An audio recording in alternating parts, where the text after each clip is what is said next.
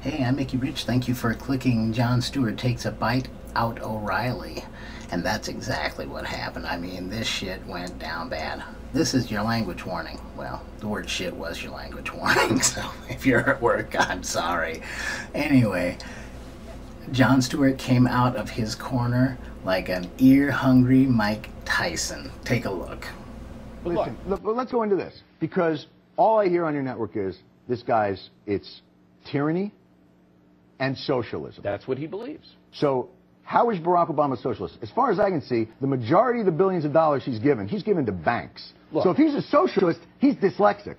Because when you redistribute the wealth, it's supposed to be going to... But he does believe in a redistribution of income. Well, he's redistributed to and that is the a socialist tenet. No, he's redistributing it. He's going up. He's dyslexic. It's supposed to come down. Look, if you don't know that the Obama administration is redistributing income, then I'm going to have to follow your... People always want to scream, oh, it's redistribution of wealth and all this other bullshit. But, you know, deregulation and tax cuts are another redistribution of wealth. The only problem is that when that's happening, the people who have it being taken from them, they don't own any goddamn legislators or legislatures. I guess it is legislatures, isn't it? In every state, all over the place. It isn't just legislators.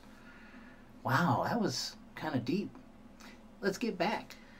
And basically, Stewart starts talking about Fox as an entity.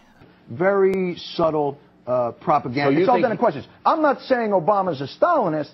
I'm just putting up Stalin's picture behind me and saying all of his programs. Listen, I grew up in Jersey. I know what this is. Lays out the conservatives, too. Please. I know what this is. This is, I come from Jersey. It's the same thing. I'm not saying your mother's a whore. I'm just saying she has sex for money with people.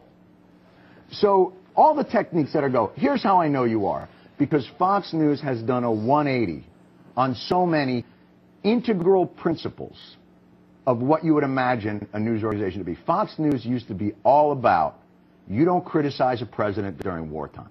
It's unacceptable, it's treasonous, it aid and comfort to the enemy.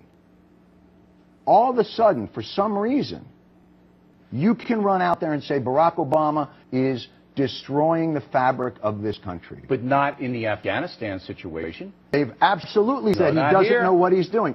Not here. When you're talking Everybody here has been respectful in that theater and not undermined anything in that theater. That's absolutely not true. No, you went through the whole dithering thing. It took too long for him to make up the mind to But deploy. That's not the point. The point is, any criticism of a president in wartime... About anything? That's what the network was about. Bush all day long. Please. All day long. Here's what Fox has done.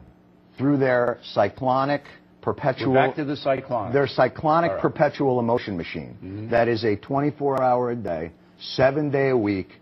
They've taken reasonable concerns about this president and this economy and turned it into a full-fledged panic attack about the next coming of Chairman Mao. Here's the... You gotta love that. You gotta love the fact the cameraman like laughs back there too, like pa-ching. I mean, if that was a fight, at the end, it's like O'Reilly was like just trying to I don't know if he got up to take a piss or what, but anyway. You could watch more of that on the Young Turks. They've got a little bit bigger story, and I'm sure that you can go on Comedy Central, or maybe they got it on Fox. I'm sure somebody's got it someplace. Anyway, my whole thing, take on the whole thing is kind of sad, because, I mean, look at this. You've got people like Jank, Stewart, I mean, you've got talented people, but why are they at the periphery? It's like they're the freaks of journalism, and where the real journalists are people who don't ask questions. They've taken this idea that maybe objectivity is not asking any fucking questions. I don't understand this. It's just a continuation of the retardation of America, where technology just keeps the idiots alive. I don't know how I get up every day. I said I wasn't going to swear on this one. Sorry.